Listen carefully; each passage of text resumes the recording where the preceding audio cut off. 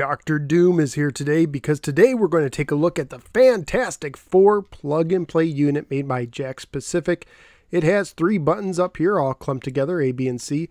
I like this kind of see-through bubble on top with the Fantastic Four emblem. And you have a little thing in the corner too, and he feels nice and rubbery. You can even kind of move his eyebrows a little bit, make him look like he's thinking or pondering something.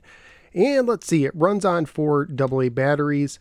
And, oh, it also has a game key slot. They were planning on making cartridges for some of their games that would enable you to play with extra levels or extra games in certain units, but they never made any game keys for the Fantastic Four version, and you can see your menu button on off switch. And it's your standard single audio and video cable there for your composite thing. So anyway, let's go ahead, take the Fantastic Four plug and play, plug it in, and see how it holds up today. Let's go to the game. Grrr.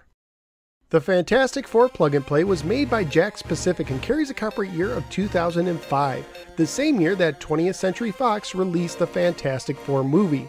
The Fantastic Four plug and play contains a single-player action game that's reminiscent of a lower-grade 16-bit game from the Sega Genesis and Super Nintendo era. The game itself has 3 modes of difficulty and allows you to select any member of the Fantastic Four to play with at the beginning of the game. Each member has 4 levels to play through, and the game automatically saves your progress after every level you complete, so you don't have to complete the game in a single sitting. For the most part, each character controls the same, using the joystick to move, 1 button to attack, 1 to jump, and another button for defense. Although, really, who's going to use defense in an action game like this? Thankfully, the game tells you how to control each character before each level. Each character also has a unique special ability that can be performed by pressing the B and C buttons together. The Human Torch and Invisible Woman also have the ability to fly by holding the jump button down while airborne. Each character has a life bar and a special ability bar. Most characters, except the Thing, tend to use up their special ability bars simply by performing normal actions. However, once the bar is empty, you can still perform these actions, which is somewhat confusing. The Thing, however, only uses his special ability bar when he uses his special attack. There are power-ups to gain more health, more special ability power, and extra lives. If your life bar goes all the way down to 0, the game will allow you to fight for a little bit longer, but if you take enough hits, you will lose a life, and the game will put you back a little bit in the level that you're on. If you happen to lose all your lives, your game will end. However, you can restart the game with only a single life left. This might make it difficult to complete for some players. However, I was fortunate enough to defeat the game without losing all of my lives on normal difficulty.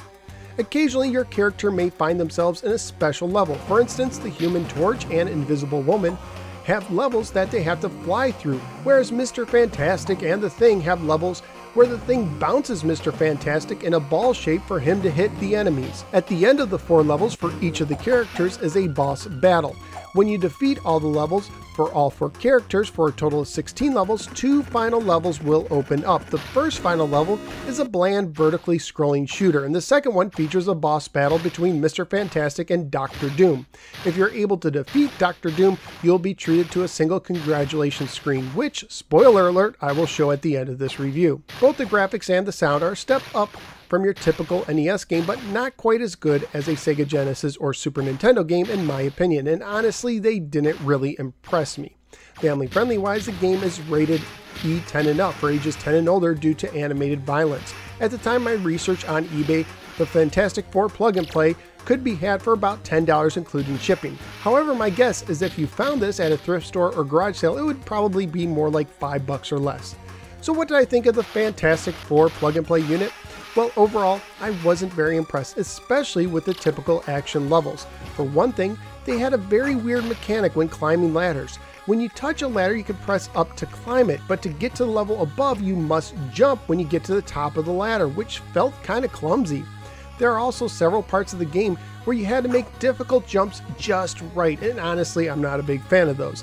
Finally, the action levels simply had too many occurrences where it froze you in an area and spammed a lot of enemies over and over again until you defeated them all to move on. This might have been okay once or twice in the game, but the game had this happening multiple times in each of the action levels themselves, which was way too much and seemed like a cheap way to extend the game itself. Personally, I thought the best part of the game was some of the special levels, especially the one where Thing bounces Mr. Fantastic like a ball hitting the enemies. I would have much preferred it if they would have added more unique levels like this and cut down on the action levels.